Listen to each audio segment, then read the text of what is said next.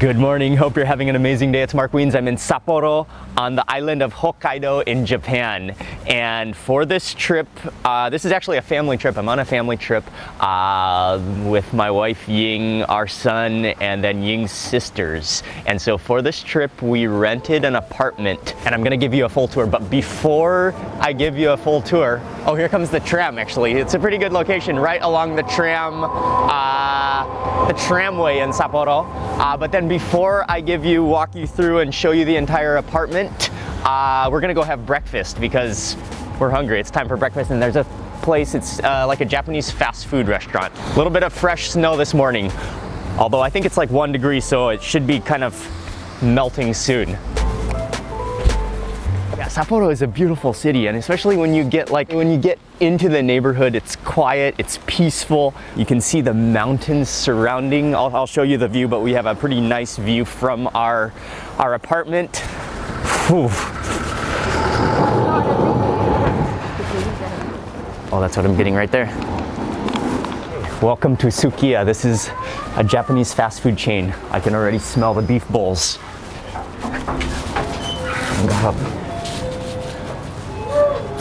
Oh yeah, it is nice and warm in here. I love the bar counter seating style of Japanese food. This place specializes in beef bowls, shredded beef over rice. Thank you. Okay, I got the gyudon set, which is the beef bowl set. It's not quite as vibrantly shiny as it looks on the menu, but it still smells really good. The shredded, kind of like very thin beef, comes with clam soup and then also an egg. Wait, what are you supposed to do with the egg exactly? You crack it? Okay, you crack the egg. Crack the egg into your bowl, raw egg. But then do you dip or do you, I'm not totally sure if you dip or pour. What should I do? Pour it. Pour? I kept that. All right, here it goes. Not totally sure if you're supposed to do this or not, but I will. Oh, yes. Or are you supposed to whip it up and then stir it? Oh, well, I don't know. Sorry. And then dip it. Stir up that yolkage. All right, perfect. Don't hold me fully accountable for that. I'm not totally sure if you're supposed to dump the raw egg on top or if you're supposed to stir up the egg and then just dip the beef. But this looks pretty good to me. And it is like cooking on that rice.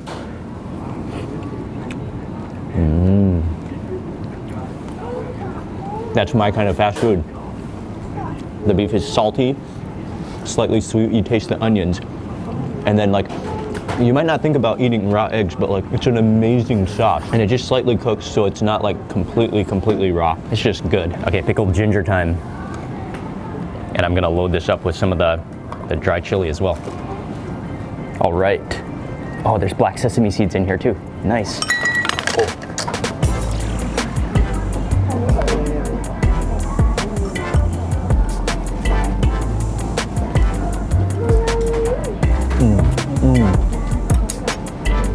I love that pickled ginger.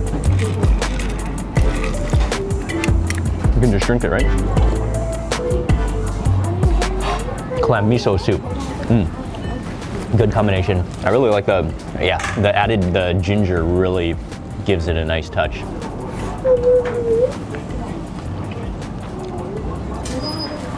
Thank you. Arigatou gozaimasu. All right. Breakfast was pretty tasty. That's Japanese fast food, the ultimate of Japanese fast food. But yeah, it's pretty good. Okay, now we're gonna walk back to the apartment and I'm gonna give you a full tour of the apartment.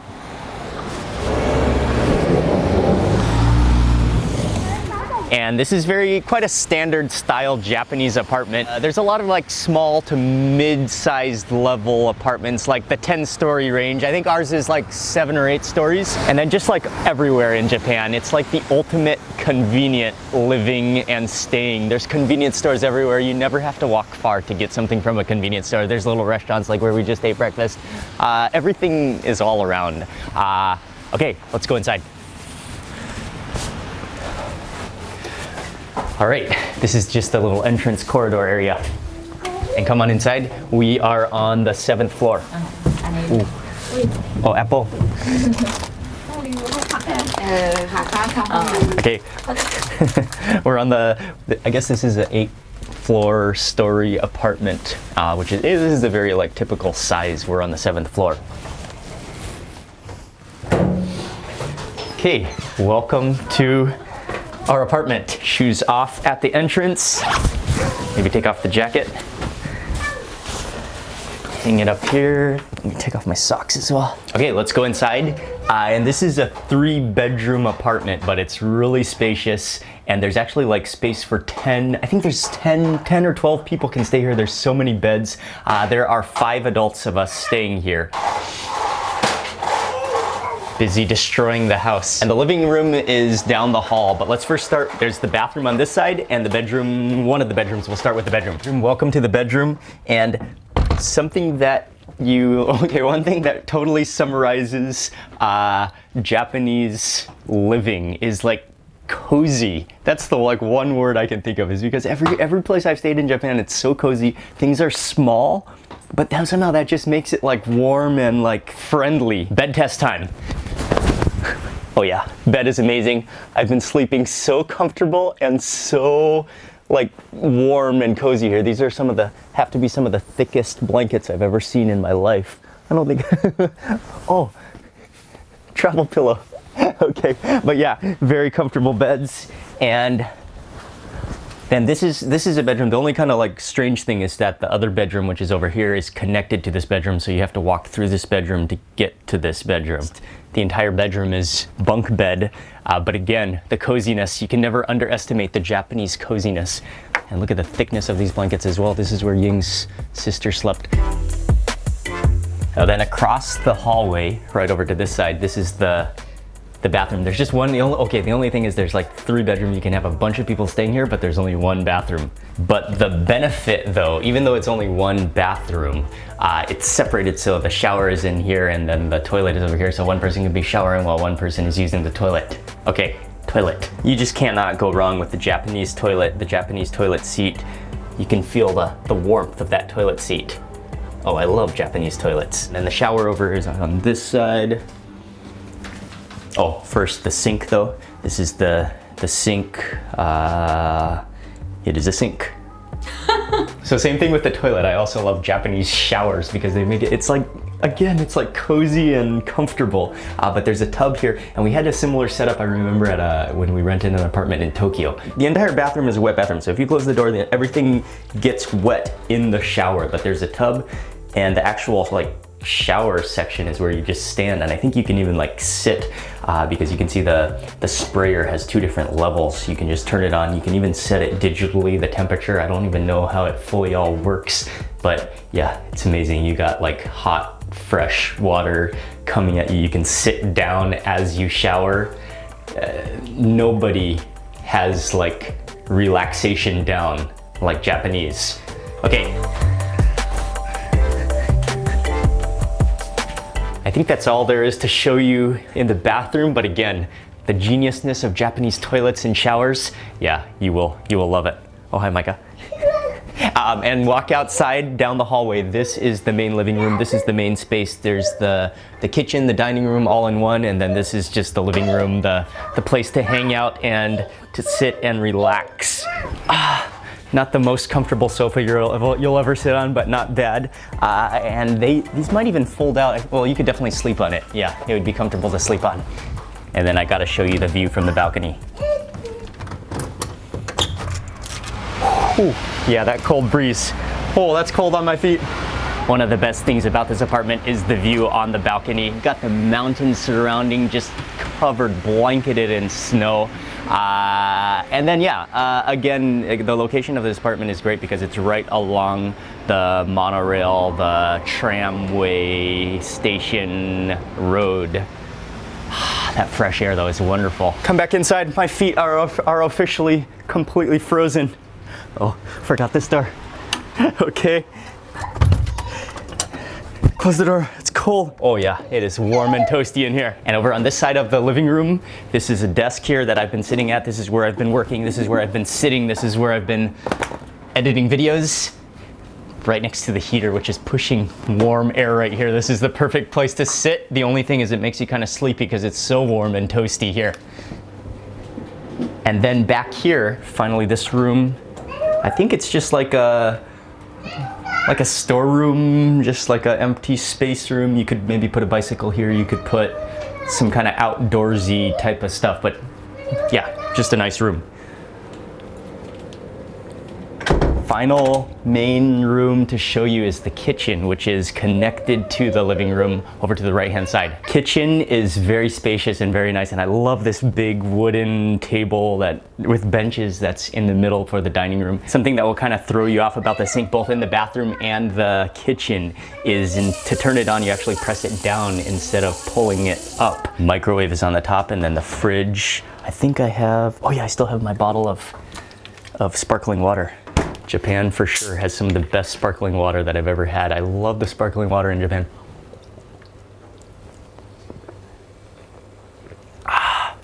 It's just like, it's so sparkling. It like just burns going down. It's amazing. I love it.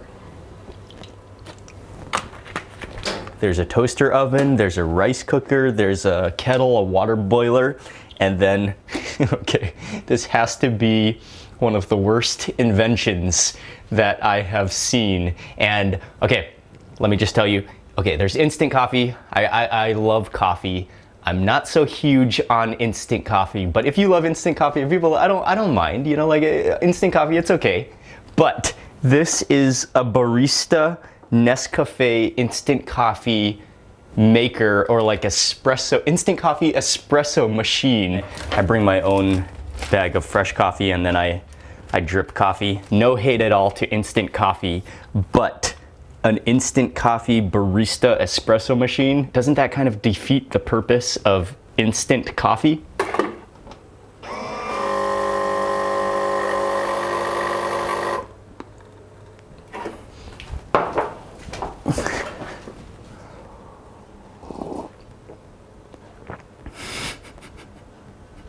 No.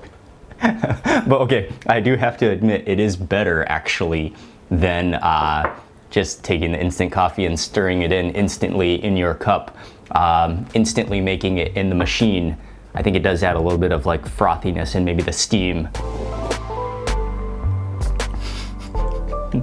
It's actually not that terrible, but no. Finally, there is one more bedroom to the right-hand side of the kitchen. This is another bedroom. There's 2 full beds in here as well. Just another simple bedroom. That brings us to the end of this Japanese apartment, spacious, big apartment tour in Sapporo, Hokkaido, Japan. Again, this is one of the biggest, probably, yeah, for sure the biggest apartment and the most spacious apartment I've ever stayed at. We paid exactly, I just had it on my phone. We paid exactly $237 US per night.